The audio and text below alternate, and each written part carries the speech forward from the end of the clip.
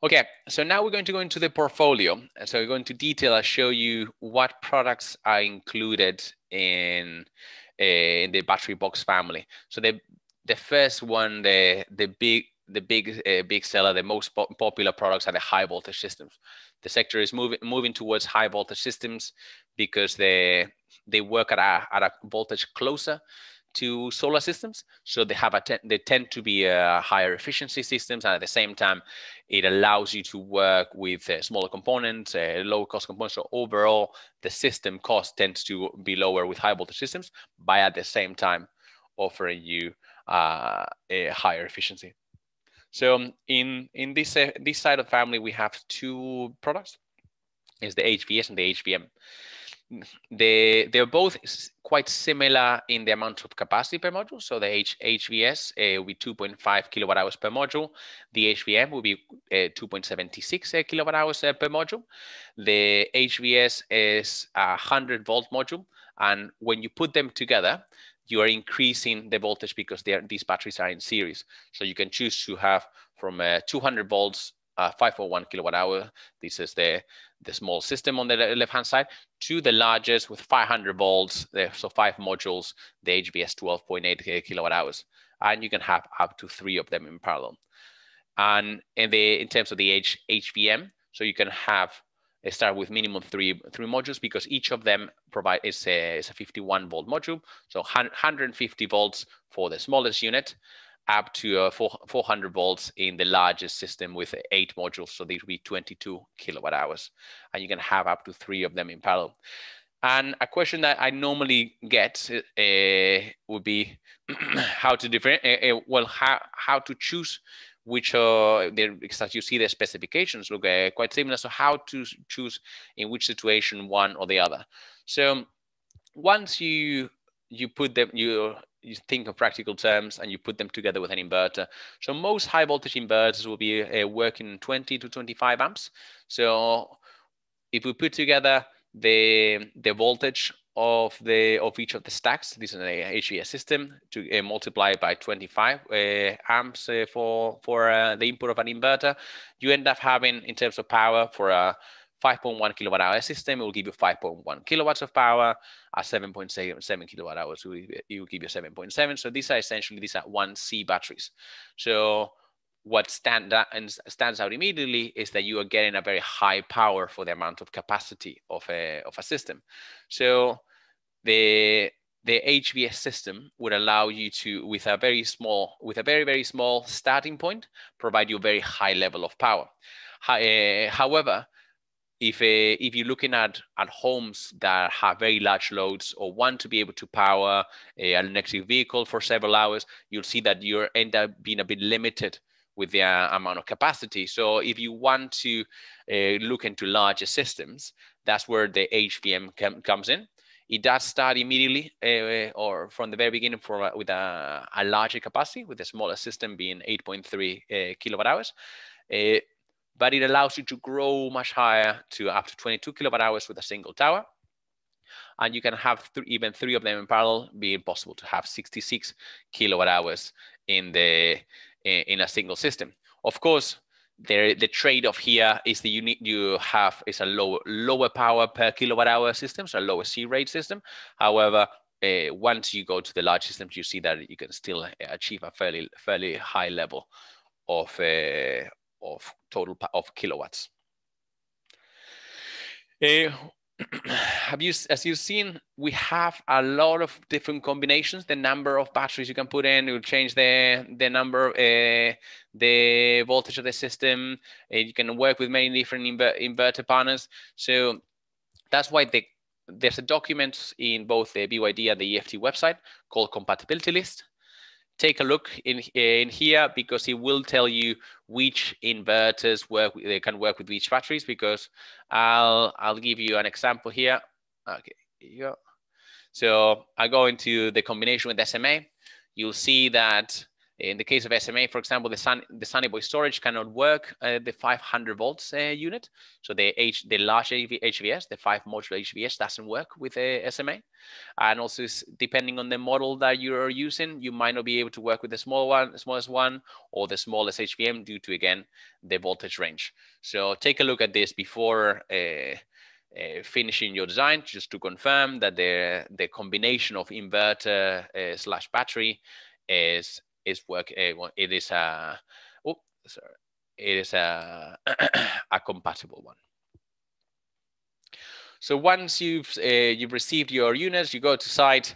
The first step is that easy cable-less assembly.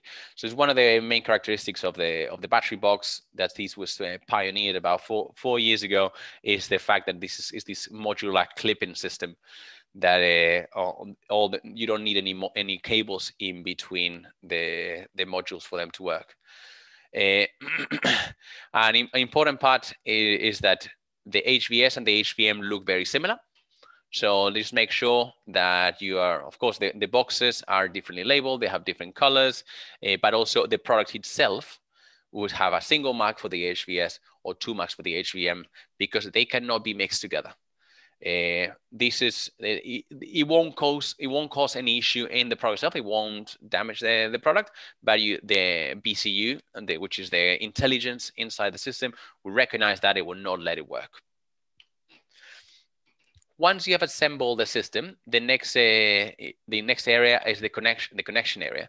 One thing that we have implemented in the new Battery Box Premium is just a single area of connections, which is the one you see on the right-hand side. So first of all, you open the cover, and as soon as you open the cover, you will not be able to switch on the battery. So for safety reasons, the system switch will trip every time that you try to lift it with the cover open. Only once you close the cover back again, you will be able to switch on the battery. And once you open that cover, you'll see in this area is everything that the installer needs to do. So you have the top left-hand side, you have the communication. In the middle, you have the internet connection. The bottom left, you have the grounding. On the right-hand side is the power connections. So as you probably imagined, first of all, always the grounding, to make sure that the cover of the unit is at the same potential as the grounding of the house. Once you have connected that, you can connect the communication cables. So these are redundant systems. So we have 2 options to provide to you. So in the case that you have a different preference of how you want to do the communication, or if you have an issue with one of the options, you have the other option to test. So you can connect either the pins one by one. This is the communications going to the inverter. So in the quick installation guide, are also in the inverter manual, you'll be able to see which pins from the inverter communication port go to which pins in the battery.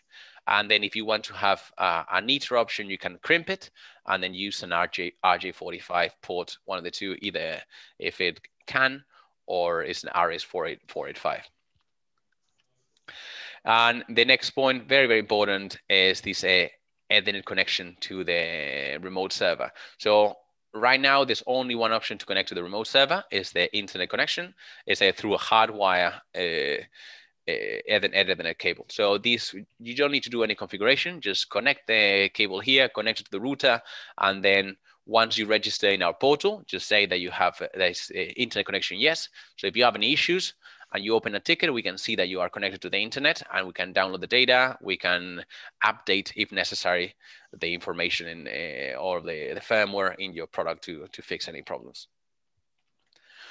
And finally, we finish with the DC connections. You don't need any kind of pins or connectors. You just again another clipping system that you lift the lever to make a gap, and then once you close it, they lock the cables in place. Just remember, the middle one has no use. The middle one is not grounding. The grounding is in a separate section. And we close the cover. Reminder: with the cover open, the system will not work. So remember to close it tightly, properly, so the switch gets activated, and then you will be able to switch the battery on. One of the particularities of this system is that now, without any additional components, without any special components, you are able to have up to 3 of the high voltage batteries in parallel. The cabling is quite simple. You just make sure that you have exactly the same length and same section of cable for each of the batteries to make sure that there's no imbalance between them, and make sure that you have a communication cable. The only 2 special things about the installation is the communication cable needs to go from the battery 1 to battery 2 and from battery 2 to battery 3. So using these bottom ports, and in the middle battery, you will need to change one of the position of the deep switches. It's only in the middle battery. So if you have 2 batteries, you won't need to do this. It's only if you have 3 batteries, you'll have to have this deep switch changed. Okay, and finally, commissioning. This is one addition that we got into the premium batteries, and very important, the sequence that we do things. So the inverter must be off, and for whatever reason, maybe you have the inverter has been running with PV first because the battery maybe was not compatible yet when you bought it. Really need to make sure that the inverter is switched off before you assemble the battery. So it can cause a bit of a communication issue. It will probably not let you do the commissioning. So make sure the inverter is off. Then you switch on the battery. You do the commissioning in the app. And finally, when the battery says that it's waiting for an inverter, then you can switch on the inverter and commission in the inverter. So the BConnect app is both in Android and in Apple and in iOS. So you can use this, or you can use the BConnect, which I'll show you later to do the configuration. And one thing that is a very important reminder is download the firmware in advance before going to site. And whenever you have good internet, download the firmware, and make sure that you download the firmware every time you go to our installation. It's true that maybe today you do the one commission and it's good, but as you know from the electronics point of view, there are many reasons why. Oh, so somebody has unmuted themselves. Okay, sorted. Okay. Yeah, so as you know from any electronics, firmware updates are always critical. So make sure that you download the latest one before going to site, so you update the firmware of the battery once you're doing the installation. You connect to the battery Wi-Fi, and you'll see it clearly as it's called a BYD. And yeah, update the firmware.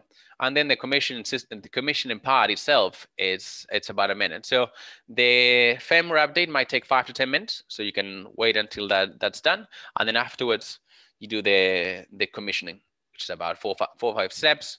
So confirm the date and time, select the product, select the inverter brand that you're using, and finally select is it on-grid, off-grid, or is it single phase or 3-phase.